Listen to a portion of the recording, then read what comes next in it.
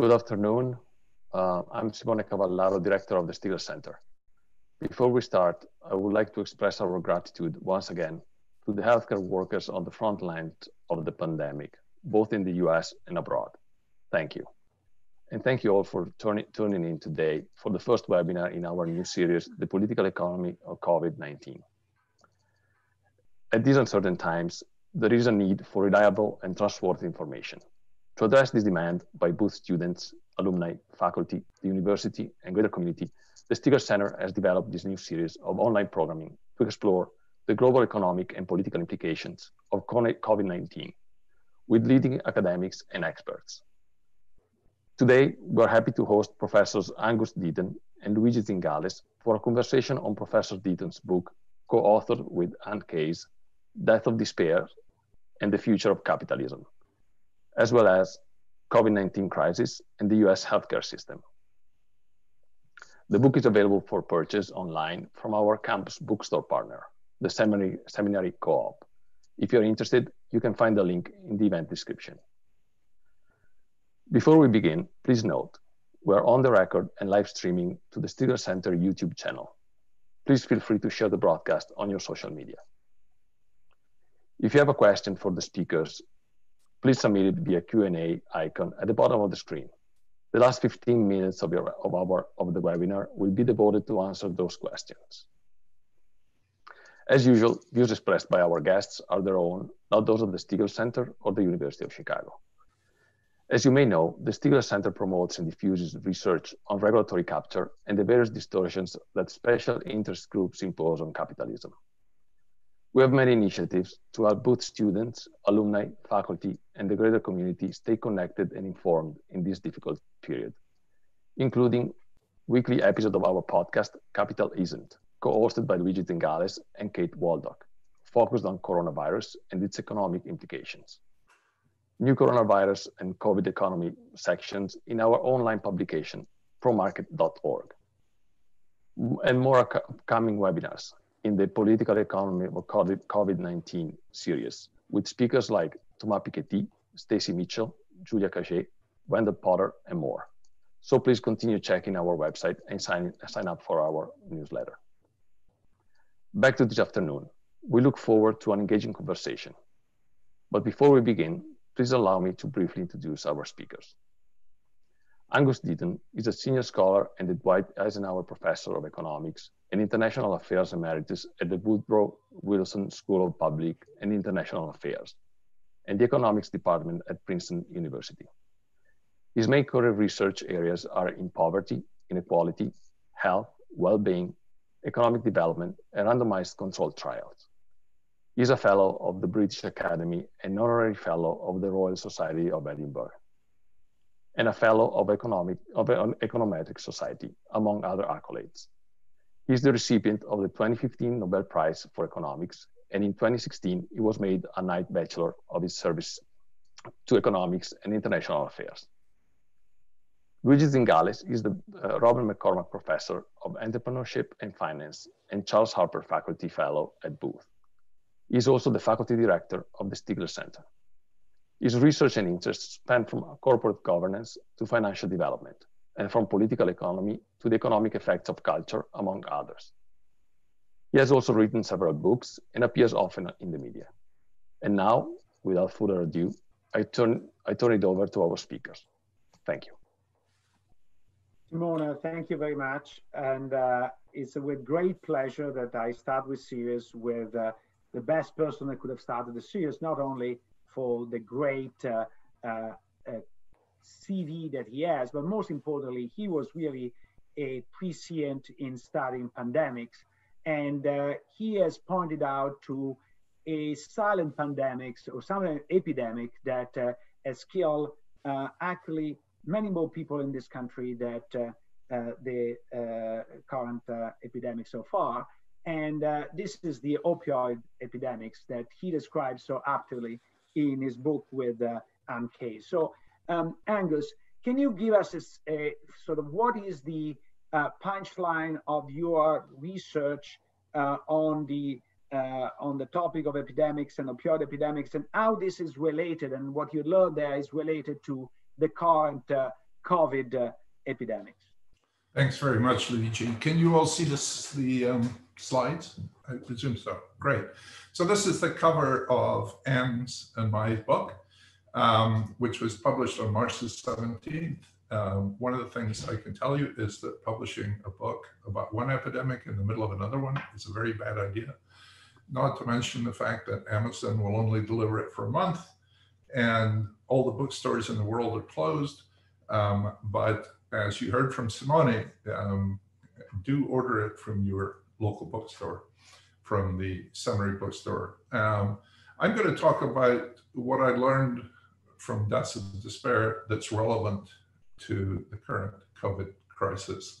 And it'll be pretty close to the crisis at times, but otherwise I want to go off in a couple of directions. The background then, which comes from the book, this is a one-slide summary of the book. What we call deaths of despair are defined as suicides, deaths from drug overdoses, and from alcoholic liver disease. All of these are self-inflicted in some sense, either quickly or slowly. There were 158,000 of those in 2018, which is the latest data we have. There were only 65,000 in 1995. And so this epidemic is the additional 100,000 deaths a year that come about from these deaths of despair. This is similar orders of magnitude to what, similar numbers to what people are talking about for the COVID epidemic. This increase in deaths of despair is almost exclusively among Americans without a four-year college degree. It's both men and women, and it's predominantly among whites, white non-Hispanics. Very recently, since 2013, the overdoses have spread into the African-American community. That's to do with fentanyl. The book is a long book. We work our way back from this epidemic to the faltering labor market for less educated workers in America, with fewer jobs and lower earnings, fewer jobs and worse jobs in many cases, a lot of outsourcing, gig work, and so on. Two causes of that are very familiar and have been widely discussed, which are globalization and automation.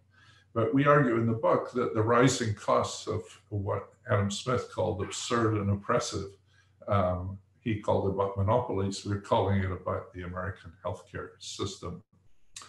So many people have argued that these deaths of despair are sort of an analogy for what will happen with the coronavirus. So the economy has been deliberately crashed with many job losses. Many of those are likely disproportionate among the less educated people. And the question is, will the crashing of the economy cause an increase in deaths of despair, perhaps worse than the disease itself? And we have the ultimate authority for this is President Trump. This is one of his tweets. We cannot let the cure be worse than the problem itself. And then the other two quotes come from Fox News. You're going to lose more people by putting a country into a massive recession or depression. You're going to lose people. You're going to have suicides by the thousands. So the argument is that we should let up the social distancing as quickly as possible, because otherwise we're going to kill enormous numbers of people, maybe more people than the epidemic itself. So the cure would be worse than the disease. So what I'm going to argue in the next slides is that suicides perhaps, but even that's not clear, but that overall mortality, because of the recession, is likely to decline, not increase. Now be very careful, I'm not saying that when you take COVID deaths into account, the overall mortality would go down. It's not a COVID mortality, it's the pure effect of recessions on all-cause mortality. And this is simply not, it's not my work or our work, it's just that there are many papers out there from many countries and many time periods that find that all-cause mortality falls in recessions, though indeed suicides do increase. So let me just give you a little bit of evidence. First of all, the deaths of despair in our book, we argue that it's to do with a slow, long-running disintegration of working class lives from the 70s, for instance. Now it's a 50-year process. And that we go to some pains in the book to show that these deaths are not affected by the business cycle. So for example, deaths of despair rose before the financial crisis, they rose during the financial crisis, and after the financial crisis. In fact, here's a picture of blue is men, women are in red, the less than the BA versus people with the BA. And you can see this relentless rise from 92 up to 2018 of men without a BA and women without a BA going up more or less in parallel. These are deaths of despair for people aged 50, 54, but you can do it for other groups too.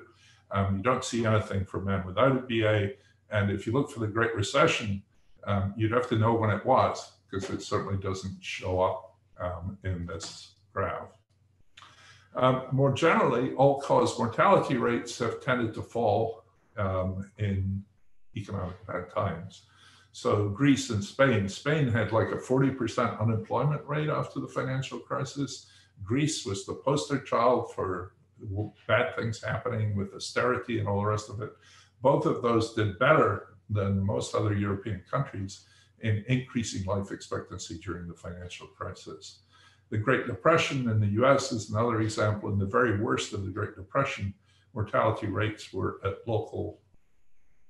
did as well as they'd done for many years at that time.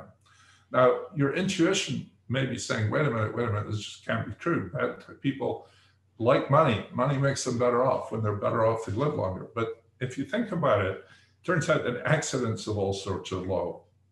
Highway accidents, construction accidents, and so on.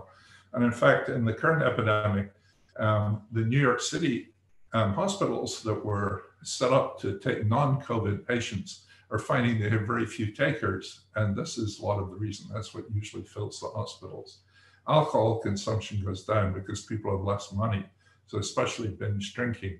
Some papers argue that pollution, well, we know pollution goes down during recessions, and the pollution matters for infant mortality. One of the more interesting mechanisms is that nursing homes and elder care in the US are staffed by low-wage workers, basically minimum wage workers. During a boom, it's much harder for those nursing homes to retain staff and to hire new staff. So as I said earlier, suicides do go up, but suicides are only 2% of total deaths. So it's a sort of suicide tail that one's arguing is waggling the mortality dog, and that's not usually going to happen.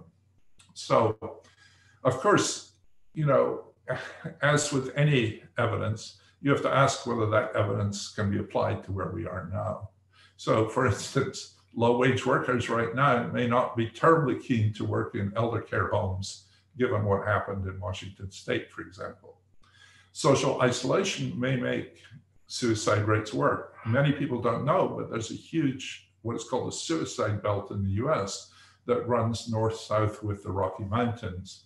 And suicide rates in counties there may be 5 times what they are in counties in New Jersey, for instance. So if social isolation is like this, if people feel very lonely, very dissociated from society, that may promote suicide. As I'm sure you all know, we've all been receiving these very funny cartoons to keep our spirits up during the day. Many of them involve people killing each other who are put in social isolation, so perhaps there'll be more murders too. But it's not clear that that's true, and the counterexample would be in wartime, suicide rates tend to go down, and the argument there is that people form social solidarity against a common enemy. And that social solidarity is the very opposite of social isolation. And so if leaders are capable of forging solidarity now in the face of the virus, it may happen. The best example I know of that is the Queen, who had a broadcast the other day, which rallied her people around her and with deep analogies to the Second World War and her first television broadcast, which was given 80 years ago. Which is pretty remarkable. All right, before I talk about the implications for healthcare, let's just say a little bit about healthcare in the US. Because for some reason, most people, I don't think about it this way. Maybe they do. So healthcare in the US is 18% of GDP. The next highest is in Switzerland, 12 years. And Switzerland has 4 years more of life expectancy. So if you think life expectancy is the output of the healthcare sector, we're wasting 6% of GDP. That's 50% more than we spend on the military. That's just the waste. And other estimates of waste in healthcare come up with that sort of number, about $1 trillion a year. Here's a list of who pays. Employers pay for their employees, about a quarter of it. Another quarter is paid by individuals directly in co-pays or uninsured paying to healthcare providers. And the other half is paid for by federal and state governments, and the states have to pay a lot of money for Medicaid. So if you focus on the employer plans for a minute, that's $20,000 for a family or $10,000 for an individual policy. For low-wage workers, this is just not feasible. If you think of a company, a corporation that's employing someone who's, say, worth $25,000 to the firm, they don't care whether that's wages or whether it's healthcare and premiums, but it just can't support both a wage and a healthcare premium. So what firms do is they outsource those, or they do without altogether. And large firms basically in the US no longer employ janitors, drivers, call cell operators, food service workers, or security workers. Those used to be good jobs in large corporations, starter jobs, if you like. You could start in the mailroom and finish up as the CEO. Now you can't start in the mailroom because there is no mailroom, and the mailroom's handled by another company. State governments have been cutting state universities to pay for Medicaid. The share of healthcare costs in state budget gone from 20 to 30% in a decade. And until COVID and the measures to deal with that, the future federal deficits are almost entirely for healthcare. And they sort of poisoned political debate in Washington for decades. Now, Adam Smith had this wonderful phrase about absurd and oppressive monopolies. You might wonder how this incredibly expensive and ineffective healthcare system actually manages to survive. Well, one of the ways it survives is it has 5 lobbyists for each member of Congress, and those lobbyists are incredibly effective. Opioid manufacturers targeted places where they knew there was despair, and they made billions of dollars from addiction and overdoses. The Sackler family, being most famous, made $12 billion out of this. And Congress protected them by changing laws in their favor and muzzling the Drug Enforcement Agency. To me, the most, the wildest of these stories is that a subsidiary of Johnson & Johnson, the family-friendly healthcare company, was growing mutant opium poppies in Tasmania. And it was those opium poppies that fueled the whole epidemic. No other country allows this. And this is directly a consequence of the power of this very powerful, very rich industries. Here's a list of other things: surprise medical bills, prescription drug benefits, lack of cost-benefit analysis for procedures, no price controls, the fact that Medicare has to pay for drugs approved by the FDA at whatever prices the industry says. And the FDA is, I don't think, a captured agency, but it's deeply influenced by the pharma industry. There's a huge amount of merging and monopoly among hospitals and monopsony against nurses. And you know, the government is really not doing anything about this. So here's healthcare and COVID-19 now. So there are 2 possibilities here, and I have no idea which one is going to happen. One is what I call the hero scenario, in which healthcare is the hero, and the other one is healthcare is the villain. So the hero one is doctors and nurses become national heroes. We love them. There are wonderful scenes in Britain of people banging their pots and pans and cheering and singing outside their homes in honor of healthcare workers and nurses and so on. That could happen here. Pharma will come up with a vaccine and drugs and make them widely available at reasonable prices. But their lobbyists fought the affordability provision in the coronavirus bill. They got $3.1 billion for development of drugs and vaccines, but they want to be able to price them at whatever they can get.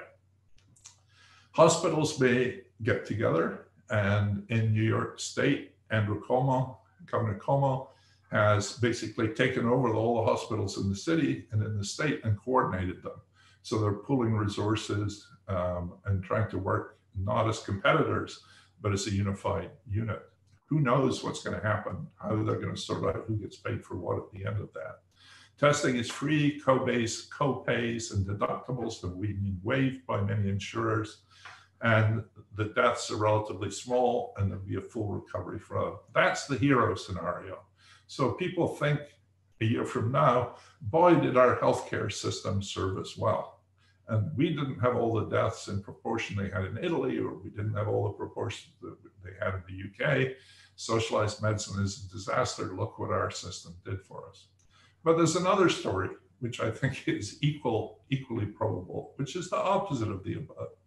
So drugs are expensive and rationed by price. Pharma overreaches. I think pharma, by and large, in recent years has lost whatever moral compass they might have had. And they will take this as an opportunity to charge very high prices for these drugs. Vaccines are hard to develop. We don't have a foolproof vaccine against the flu. There's no vaccine against SARS, for instance. So there may not be a vaccine for many years. The other thing is that many thousands could be left with very large bills that they cannot pay and destroy their credit for the rest of life. So they can never buy a car, they can never buy a house after that. That could happen because there's no limit on surprise medical bills.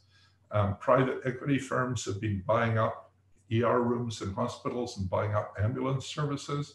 And then you go to a hospital that's in your insurance network, and you still come home to a $30,000 bill or a $5,000 bill, surprise medical bills.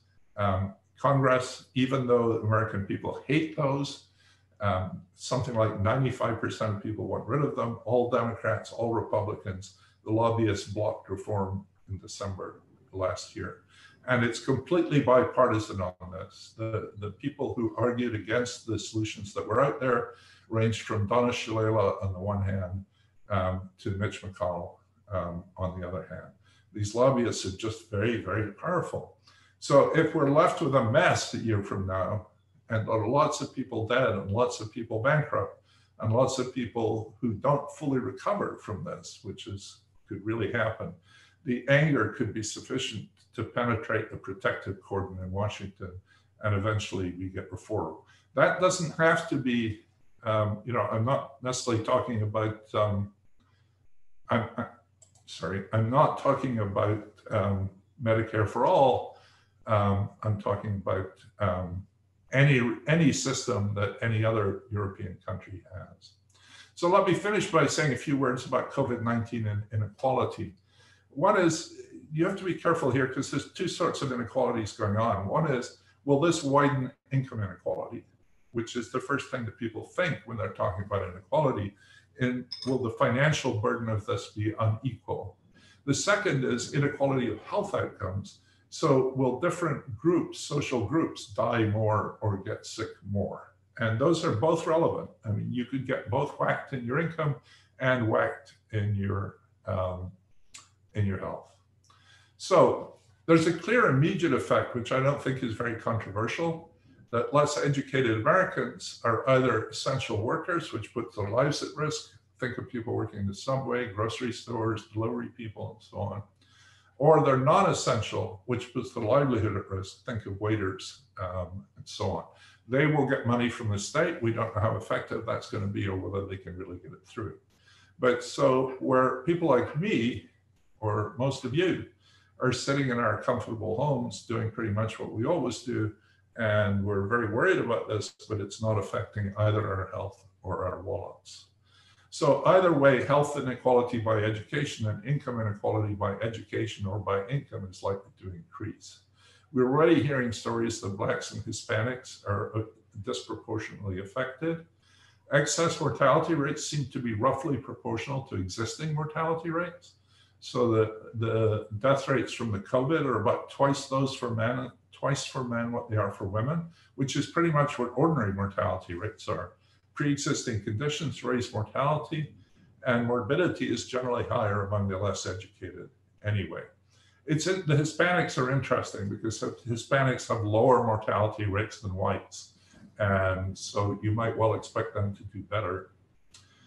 Social distancing is harder for poorer people. It's close to impossible in developing countries like India and Africa. There are high rates of baseline mortality, and lockdowns in India or South Africa are likely to remove livelihoods without improving health, especially in countries with very poor healthcare systems. It's much less clear in the long run. So globalization is likely to be partially reversed. That was happening to some extent already. One story you could tell is that we've been sort of living high on the hog by getting richer through globalization, but incurring risks. That could mean that some offshore jobs will return. It means that we'll onshore again the production of key materials and medicines. And that could both lower average income, GDP, but also lower income inequality if there are more jobs for less skilled people. Healthcare reform to something else, there are many possible models, and this would remove the burden on less educated jobs and increase the supply of less education jobs. It would reduce the earnings of industry professionals in pharma, hospital management, device manufacturers, physicians. Those people get paid much less in other health systems around the world. And so those two things together, if we get a sensible health reform, could substantially reduce income inequality and reduce deaths of despair among less educated Americans. So that's all I have to say for the moment. I should warn you that there's a thunderstorm over my house and lights are flickering, so you may lose the screen, but I think for the time being, I'm okay, and I will call in if that happens. Thank you very much, Angus. I think this was an amazing summary of your book with Anne and of the key points. Let me start with a question that I have, because in the last few days, we've been discussing a lot. We heard a lot of discussion about precisely the inequality, and particularly the racial inequality in outcomes about the COVID epidemics. But in your book, you find that actually the one who have been hit the most by the opioid epidemics are, at least initially, the white. Why the outcome was so different then, and what can tell us about the system overall? Well, that's a really good question, and it's one we wrestled with a lot in the research leading up to the book. And actually, one of the best suggestions we got for looking at this, which turned out to be really right, came from President Obama. Once upon a time, Nobel laureates were invited to the White House and got to talk to the president. And our paper had come out 5 days before that, and he'd read it from end to end and all the footnotes, and all he wanted to do was talk about that paper. And he said, you know, what you need to do is you need to go back to what happened in the Black community in the 60s and 70s, and this happened to them first. So the story is, it's not just affecting whites, it affected Blacks 40, 50 years. And the story there is that the deindustrialization in the cities, the flee from the people fleeing from the center cities and causing social problems, the decline in marriage, the drug epidemic. It's like you talk about whites today, but if you go back to the Moynihan report, all of the stuff that was about African Americans. So one story you can tell is that, you know, American capitalism is set up today to meet less and less and more skilled. And the lowest skilled, least educated people, where the African Americans come from the side of the city center, and they were set first. And now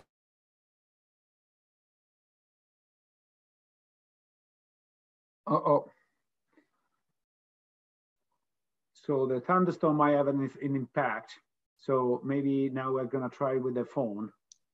In the meantime, I want to say something that I actually read. I don't know, I wanted to ask Angus what he thought about this, but one of the story I heard why it was hitting particularly white is because many doctors are more reluctant to prescribe opioids to Black people.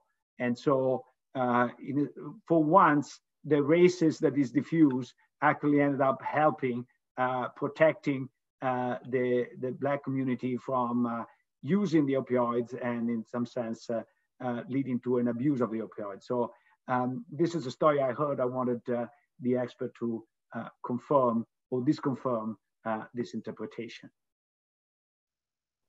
So these are the challenges of the COVID world, in which we have to cope also with this surprises, including the thunderstorm around Princeton, New Jersey. That is not what was expected. But anyway, Angus, are you back?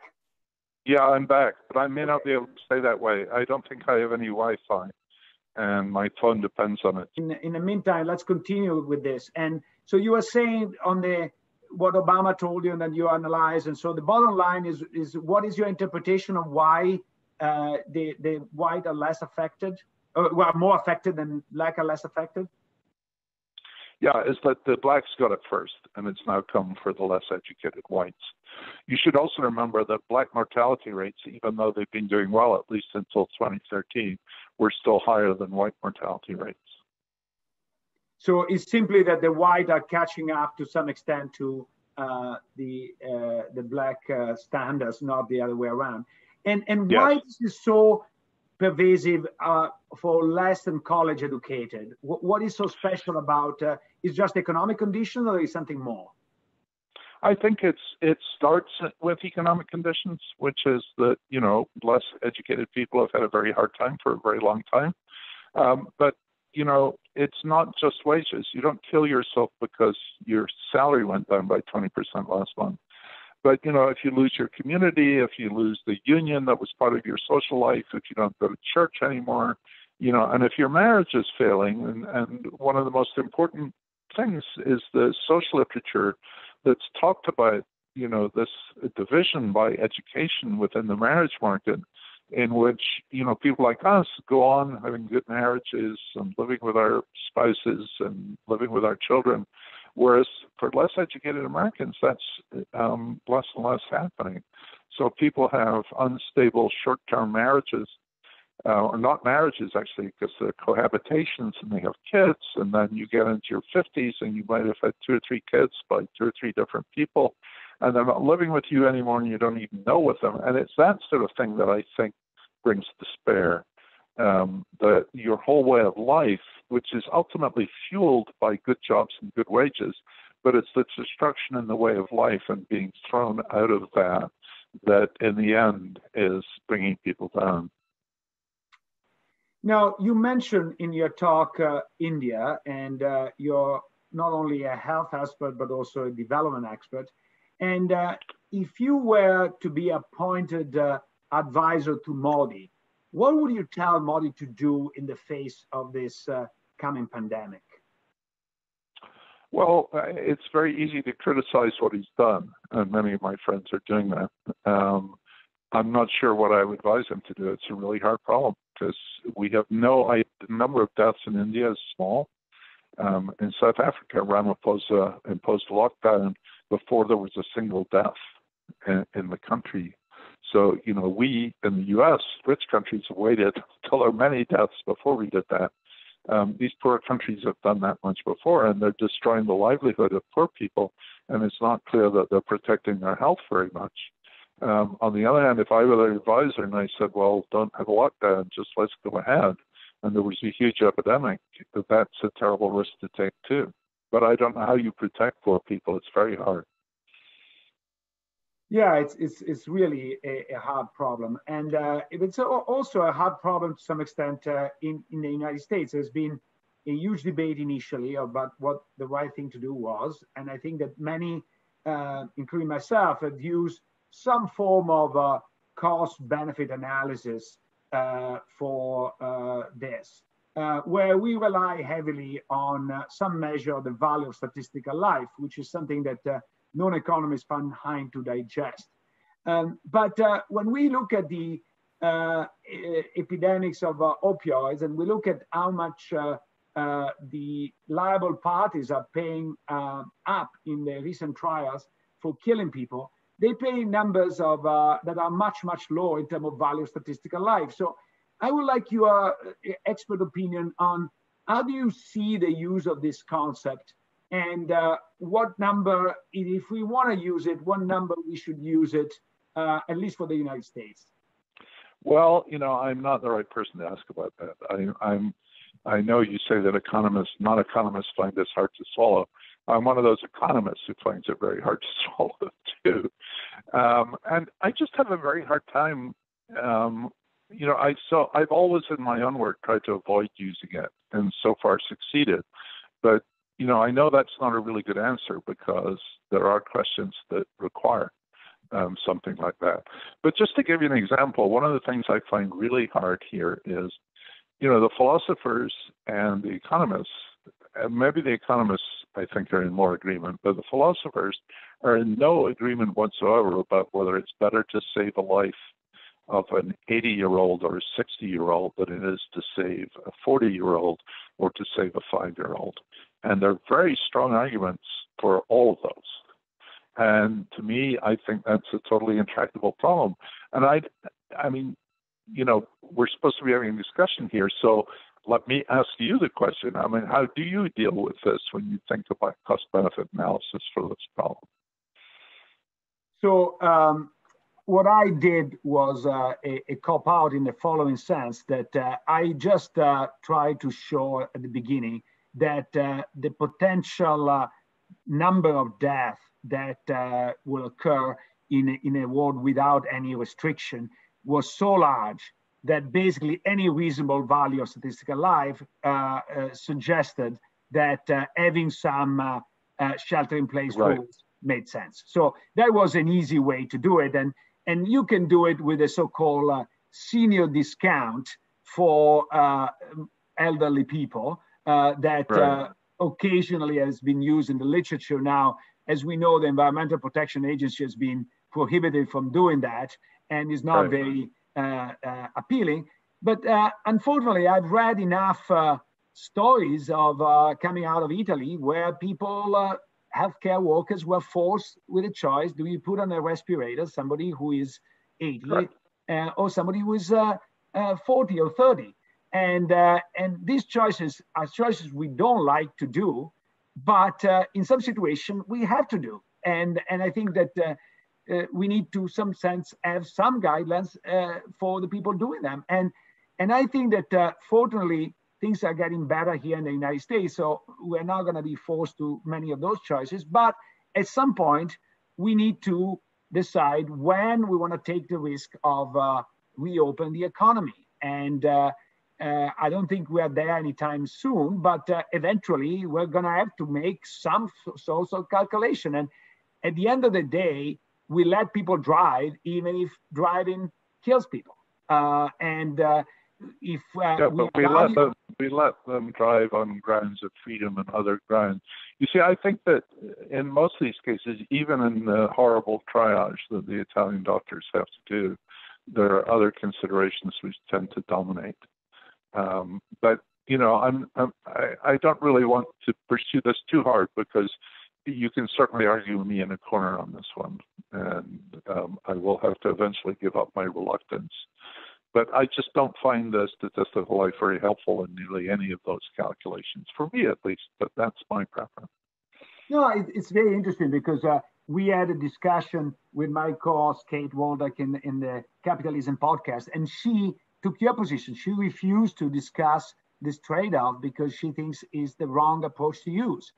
So I think that, as you said, even among economists and prestigious economists like you, there is some qualm about using this instrument. Let's move, and I soon are going to open up for the question, but let me ask one last question about the healthcare industry. Imagine that you were appointed by the new president to improve the healthcare industry, because we agree that ain't working in the United States. What would be the 2 or 3 key decisions that you would push? I think there are 2 that are absolutely essential, and that no healthcare, no humane, decent healthcare system in the world can work without. And, Ken Arrow, way back in 1962 or whenever it was, demonstrated pretty decisively that, a free market competition cannot deliver healthcare in a socially acceptable way. I think that's pretty much his language. So there's 2 things you need to do. I mean, one is you have to make sure every single person is covered. And most countries do that by enrolling people at birth. So once you're born, you're in the system. And there's no issue of being in or out of the system. It's just part of your citizenship or part of your birth that you're part of the system. The second thing you need, and this is the hardest thing I think in America, is that you need cost control. And without cost control of some sort, then you're going to be overrun the way we're overrun here. And, you know, the healthcare industry gets incredibly wealthy and then uses its money to protect itself by lobbying and rent seeking. And then you get on a spiral that gets worse and worse and worse. You've got to have cost control. And that's where, you know, you can get me again on the statistical value of life. I mean, in Britain, they have an agency called NICE, N-I-C-E, the National Institute for Healthcare Excellence. And it subjects each new procedure or drug or device to a cost-benefit analysis, and it has to yield so many qualities, you know, quality-adjusted life years per pound, or it doesn't get approved. And philosophers and others have taken those numbers apart. They're largely arbitrary. You can quarrel about them forever, but they seem to do the job, and maybe too well. And it may be that, you know, the National Health Service in the current crisis is not doing particularly well either, but it's not doing particularly well because it's been grossly underfunded for a long time. So that can happen too. But, you know, other than that, the cost control and universal coverage, you can choose the German system or the Swiss system or the Dutch system or the Taiwanese system. You know, you could have Medicare for all, you can have single payer, not single payer. There's lots of ways of doing it. And all of them are better than what we have. Speaking of lobbying and cost control, Eric Zweig, a colleague, asked, what, in your view, what is the role of doctors and the American Medical Association in exacerbating the cost of healthcare in our system? Yes, they are. They control access. The AMA, together with some other bodies, is controlled by doctors, get to control how many places there are in medical schools, and they get to control the terms on which foreign doctors can come to America. So they're restricting supply, and they're increasing prices. So the average doctor gets paid about double what they get paid in Europe. And if you look at, it's the biggest, I mean, it's a sort of arbitrary thing, but the top 1% of the income distribution and the top 1% of 1% of the income distribution is very well populated by physicians who have large practices and make a huge amount of money. So we have a question that says, how can you explain the low rates of COVID incidence in Mexico versus the United States? I think there are lots of puzzles like that. And I don't think we understand the etiology of the disease well enough to predict that. You know, there's been this dispute about face masks, for instance, and the Wall Street Journal had a piece yesterday that basically Hong Kong, which you would have thought was an epicenter, and where everybody wears a face mask, has relatively few diseases, many fewer than you would expect. And I think in the 1918 pandemic, too, from what I've read, there were many, many puzzling features that no one ever did explain.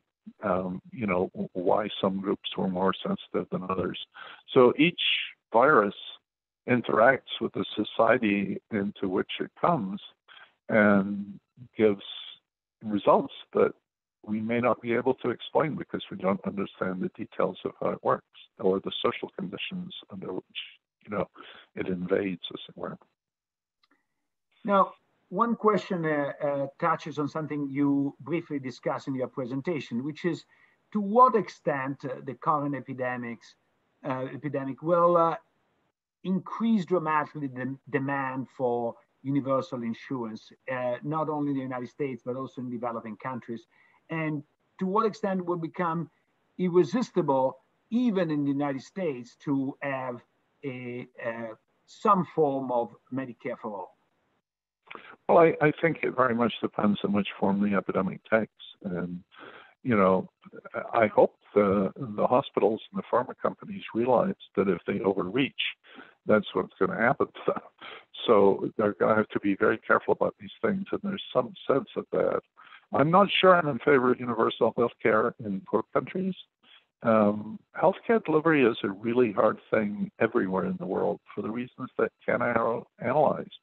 And, you know, if you think of a country like India, or even worse, you think somewhere like the Central African Republic, the government has no more ability, just does not have the capacity to regulate, let alone run health services, which is one of the reasons why healthcare is so difficult in those countries. So many of those countries have a nominal national health service, but, you know, it doesn't work because they don't have the capacity to deliver it. So I think you have to take it each country by itself. I think also there'll be big ramifications in Britain, for example. So, you know, there's going to be a Royal Commission or whatever they have in Britain, which says, you know, why were we so ill prepared for this? Who made mistakes, and what can we do to, you know, to change this? I think there'll be a lot more precautionary behavior in future. A lot of us, and I was as wrong as anyone on this, thought this could not happen. And that the reason it happened in 1918 was as much to do with the Second World War as it was to do, the First World War, the end of the First World War, and the devastation that it caused throughout the world, than it did with the nature of the virus. And I now don't think that's true anymore. And, you know, a lot of people are saying we've been warning you about this virus for years, but there were good reasons to be skeptical. Now, during the fight in World War II, actually the British started to promote the welfare state, and the Beveridge Report was produced during that time, and was an inspiration for people fighting that the war after the war would be a kind of a better world for everybody. Why don't you see something like that happening now in this? What is basically a war against the COVID? Well, you might, but you know, I thought you were asking a slightly different question, which is why didn't it happen in America in 1945 or 1948? And they got close, and they really talked about it. And the thing that stopped it in 1948, it's pretty clear, was race. And the South and the Southern senators made it absolutely clear that they had no interest whatsoever in a universal healthcare system that would look after blacks as well as whites. And I think, you know, the whole history of welfare services, the welfare state in America is shot through with this poison of race relations forever. Now, I think that's still there to some extent. I don't know whether it can be overcome. Let's hope so. So there is a question to say, do you feel that the capital markets have to be blamed for this situation? In particular, I'm referring to Raghu Rajan's book, Third Pillar, which says communities are always left behind by the regulators, legislator, and the capitalists. Also, what is the way out of this? I like that book a lot. I'm not sure that I bring back some of these dying communities. And, you know, some of the things that Anna and I talk about, and what I talked about today was, you know, if there's a possibility that some jobs could be onshore, some of those communities might come back. I doubt it'll be a very big effect because, you know, a lot of the jobs have been lost to automation, not to globalization per se. But I agree with Raghu. It's a great book. And I think it's the loss of community as much as anything else that's behind deaths of despair. I'm not sure. I don't know how to resurrect communities. And, you know, the way the high-tech modern world has sucked the most talented people out of any of those communities into a few high-tech, high-success, well-paid communities, I don't know how you can reverse that. So there is an interesting question, it was very unusual. Say, why in your book with Anne Case, you did not conduct interviews with people in the suicide belt, for example, not with people who we commit thought suicide. we thought about that, and in fact, our book is in sort of a complement to Nick Kristof and Cheryl Boudin's book that came out around the same time, called Tightrope. And we actually thought of doing what they did, which is taking Anne's high school class from Vestal in upstate New York and finding out what had happened to them and telling the story of the epidemic through them. But, the truth is, we're not journalists. We're not, ethnographers. And we know people who are very, very much better at that than we are. And so we thought we have a comparative advantage as we know how to handle big data sets. We know how to check whether something's a few anecdotes or whether it's really there in the data. And so, we decided we'd write about what we knew about it instead of what we didn't know about.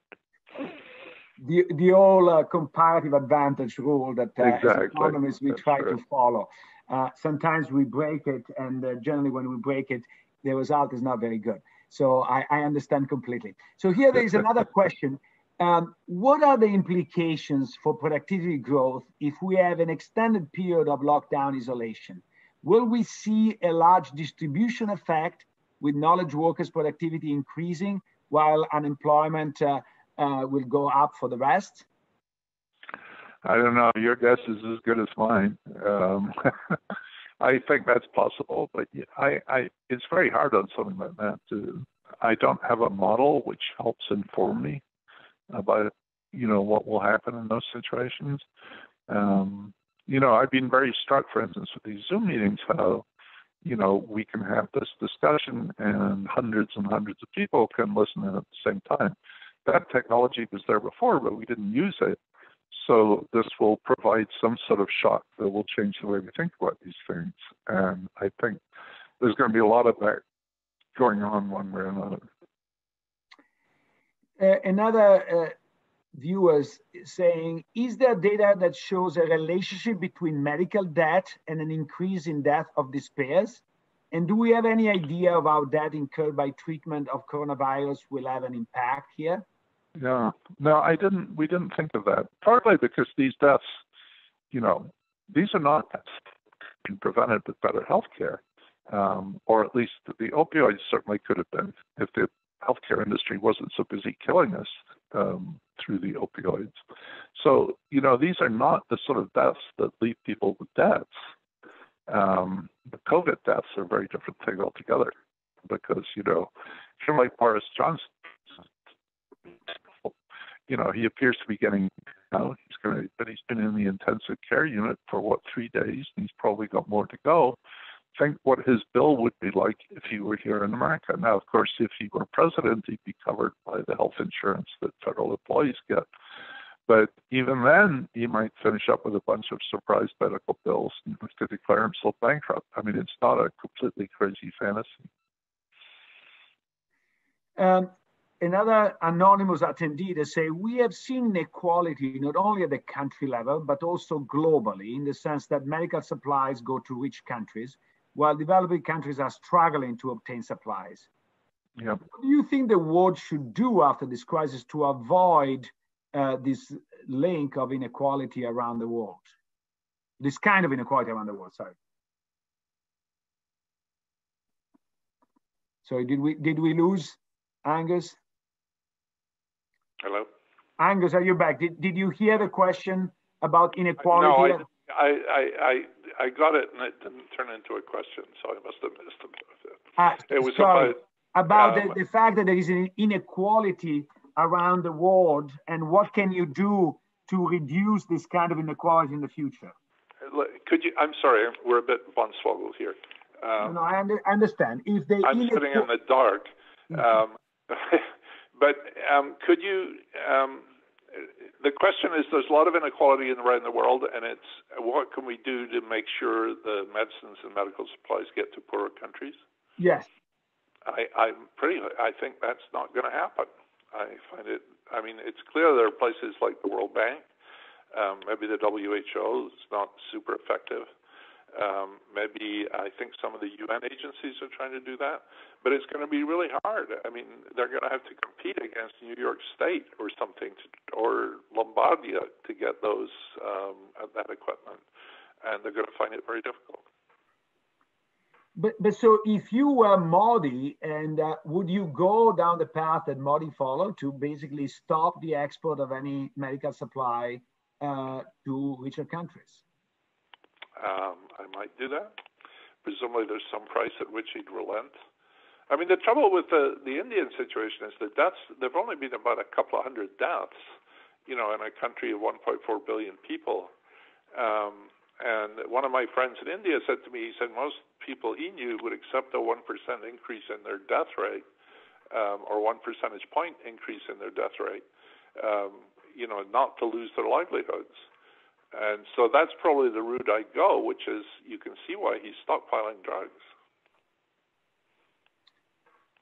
So we're almost out of time. So I would like to ask you the one last question we try to ask everybody at this point, which is a pretty tricky one. It is, what grade would you give to the US administration in its response to the coronavirus, also compared to other countries like South Korea, Germany, or even my own Italy?